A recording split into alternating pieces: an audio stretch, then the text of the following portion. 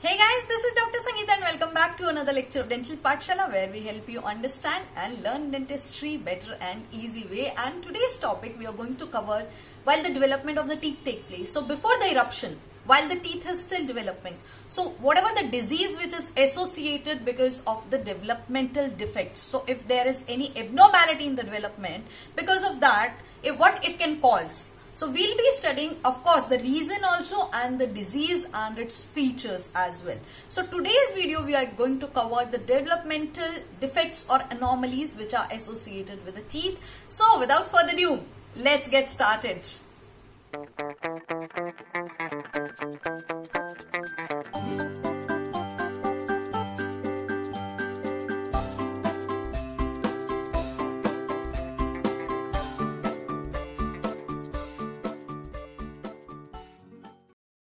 Welcome to 5 in 5 series where we cover each topic under 5 headings in 5 minutes. So before we get started, make sure you subscribe to our channel and click on the bell icon so that you don't miss any of our future videos. So today's topic is the dens in denti, or we can say dens invaginatus, as the name suggests. Dens in denti. That means there will be tooth within the tooth. So tooth in the tooth, which is the tooth within the tooth. So always remember that when we are talking about dens in denti, this will be, as the name suggests, tooth in tooth. So it is tooth within the tooth, as the name suggests. Dens invaginatus. That means there will be inner folding of the tooth.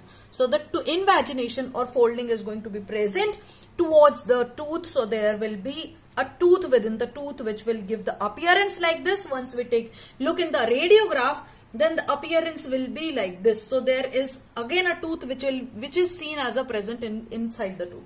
So the second one is the most commonly tooth which is affected is the maxillary lateral incisor. So usually this is the most commonly involved teeth. Usually there is a bilateral involvement. There can be unilateral involvement also. So this is not always. Then the third point is that there are the types. One is the coronal type, another one is the radicular type. Now what happens when this invagination or this folding, when it is extending only up till the folding occurs only till the coronal portion of the tooth, then it is known as only the crown portion of the tooth. So coronal always means crowns, radicular always means root. Always check for R for root, R for radical, C for coronal, C for crown. So there are 3 types in case of a coronal dens in denti. So in coronal dens in denti, the first one is when this invagination or folding is occurring only in the crown portion. As you can see, this is the crown portion. This is only occurring in the crown portion. Now the second one is when this invagination or this folding, it is below the cemento-enamel junction. As you can see, this is extended below the cemento-enamel junction.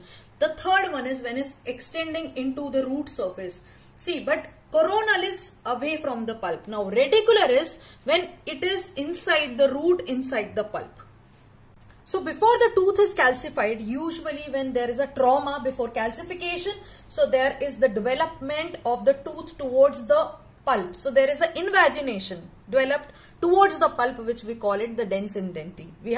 Till now we have studied the dens in denti, tooth within tooth, invagination or folding, which is most commonly seen in the maxillary lateral incisor. Now talking about the clinical form.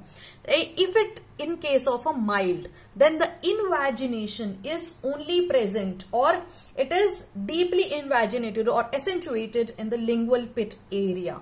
Only the external pit is involved in case if it is a mild involvement. If it is a moderate involvement, that means this invagination will invade into the enamel and dentine and into the pulp chamber. So it will just invade up till the pulp chamber in case of moderate. And when it is invaded into the pulp chamber, now it gives appearance of tooth within the tooth, which we call. In cases of extreme form, now when this dens in denti or this invagination, it is extend beyond the pulp chamber and it is involving into the root, then sometimes it is called as dilated odontomes.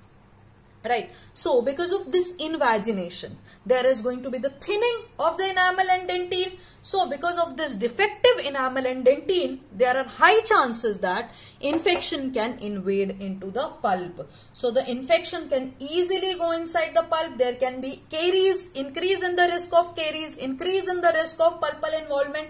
So there can be pulpitis, pulp necrosis, periapical cyst, periapical abscess. You know what, when it happens? As soon as the tooth erupts into the oral cavity, there is a caries or there is a pulpal involvement, then this may be a sign of dens in denti. So as soon as the tooth erupts, this infection will invade, because see, this dens in denti is giving an area to invade. So it is giving a path. So basically it is just the invagination. So see now, it is giving a path for the dental caries. So there can be increased risk of caries as well as pulpitis.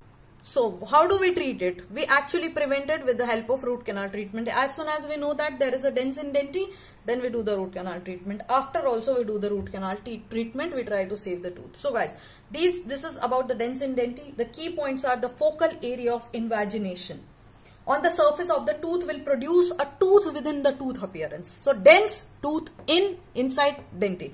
The tooth within the tooth appearance, and trauma which happens before the calcification of the tooth will usually lead to invagination of the tooth towards the pulp. This invagination will give appearance radiographically a tooth within the tooth appearance. So once we look at the radiograph, see, clinically we cannot see, but once we look at the radiograph, it looks like there is a tooth which is living inside the tooth, and when the pulp chamber is involved, then this appearance is usually seen. Now because of this, there is increased caries susceptibility to the tooth as well as increased risk of pulpitis. And we have the coronal type and the radicular type. Coronal type, when this involvement, invagination or folding is limited up to the crown. When it is involving the root, then it is the radicular type. So guys, this is about dens in denti. I hope that you guys are clear with dens in denti. And if you have enjoyed the video, give it a thumbs up. And also you can comment in the comment box in the description box below. Now there is a chance to support me on Paytm as well as on PayPal to make free videos for you guys and to make free notes. So till then, keep reading, keep learning, stay motivated. I'll see you soon guys in the next video.